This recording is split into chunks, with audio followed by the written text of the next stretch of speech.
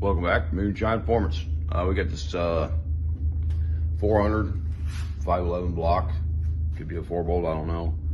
We found it in the corner of the estate sale. We bought the whole corner of the guy's garage for like 400 bucks. First thing I'm gonna do is I'm gonna check oil pressure on this thing, see if it's got any oil pressure, because if we don't have any oil pressure, no sense in even doing anything else to it.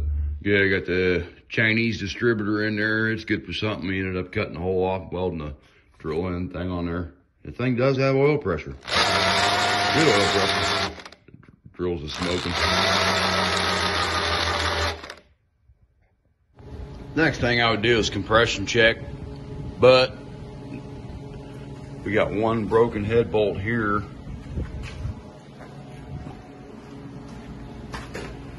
And that's broken off. That's been ground on. This gasket surface looks horrible.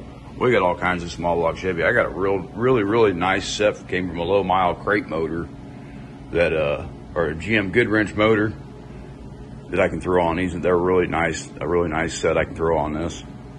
These small block Chevy heads are just parts are just everywhere. With that being said, since we got to pull the head off anyway, no sense in trying to put a starter on this, cranking it over, et cetera, to check compression on. We might as well just pull the heads off and see what the cylinders look like. That'll give us an idea if it's got compression or not. Okay, I got the heads off. Everything looks good. Really not. We're gonna go ahead and style bore these cylinders, check it out. Visually, they all look good.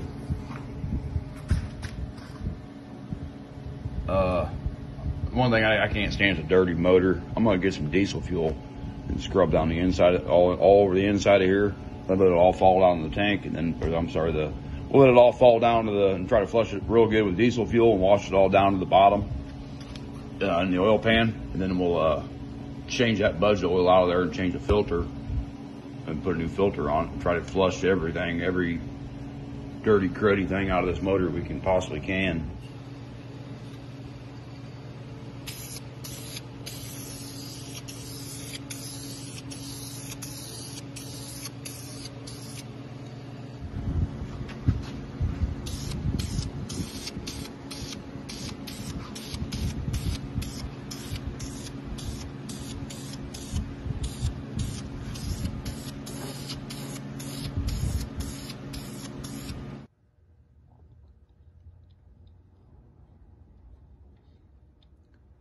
Looks like we got 3.5, 2.5, 3 at the bottom. Those get large at the top. We're 4.5, 4 thousandths at the top. This engine probably has half its life left in it. Be nice for a budget build, I would say. Cylinder heads are selling from the machine shop. 400 blocks have what they call a Siamese bore. That means there's no water jack running between the cylinder here. To fix that, this is a 400 gasket, but they don't have the head bolt hole in there. It's plugged off. But anyway, they have a little hole drilled here in the gasket. It's at an angle. We don't have the kind of tools to do that. We ended up messing up a set of heads. Everything looks to be in good condition.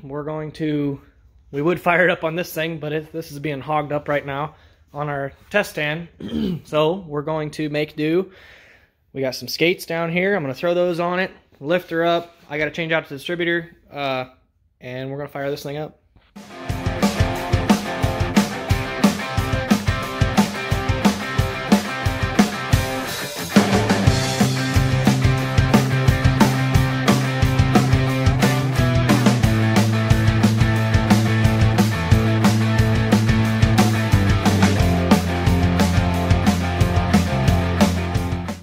So what I got to do now is pop this distributor out, which I've already got the 4 hold downs, loosened up, and I've got the actual distributor loosened up as well.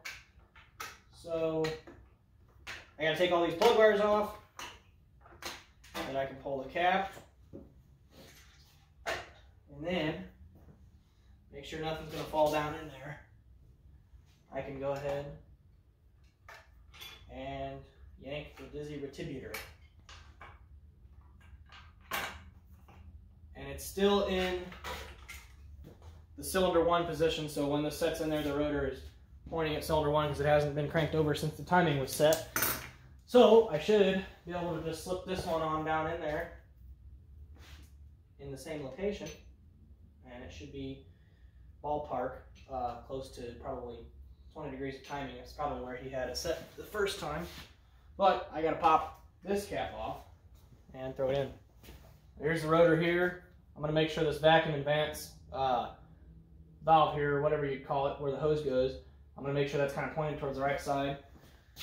And we're going to go ahead and drop her on in there. Make sure you got a gasket. Yeah, we're just going to get this motor. Wow, look at that. First try already. Right in line. Tie her up. You're good. What we're doing here is basically creating an offspring of this test stand. We're going to use this test stand's fuel system. So we're going to use that pump right there. Just take that hose off, feed this carburetor, and then we're going to take that starter off, and it'll have enough wire to stretch around and use here. So basically you'll be operating with these switches here and your fuel pump switch here. You'll be operating this motor. We're just going to fill it with water and plug it off. That way it doesn't overheat or doesn't crack or get too hot or anything like that. So, all right, we got the distributor in here, got all the plug wires run. We got it filled with water. As you can see, there's water all over the floor, so that was a success. Everything's pretty well zip tied up out of the way. We got a balancer bolt in her. You got that tight, right? Yeah. I don't think there's anything else to do. Flywheel. Oh yeah, we got to change flywheel here, and that should be the last thing. So we should be good to go here. We got, here's power coming in. Yeah, beer cans, the header covers everywhere. We got a timing light hooked up to it. I think we're good here. Now this is all temporary, so don't be judging our wire mess. And I know this looks dangerous, but we are dangerous. Pretend like you didn't see it. We are dangerous. So I'm gonna hold the timing light here.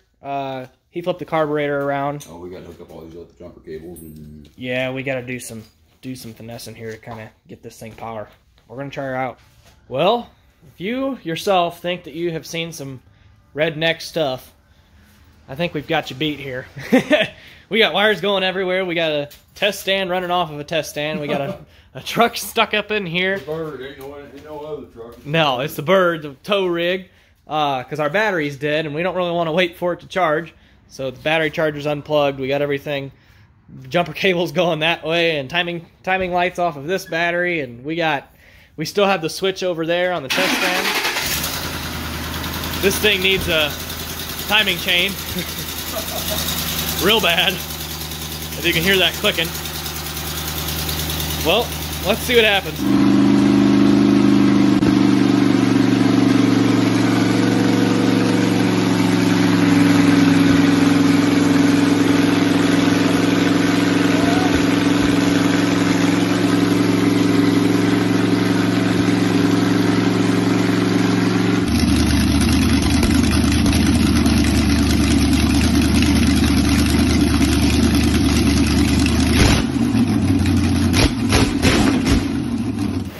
Alright, we got the timing set in here. We've had this thing fired, but we're just going to fire it up for the video here.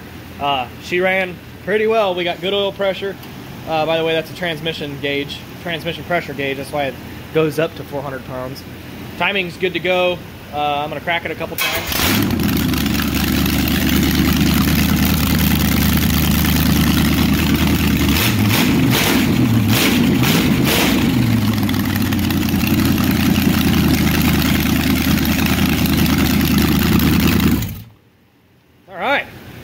There she be. Thanks for watching. Stay tuned.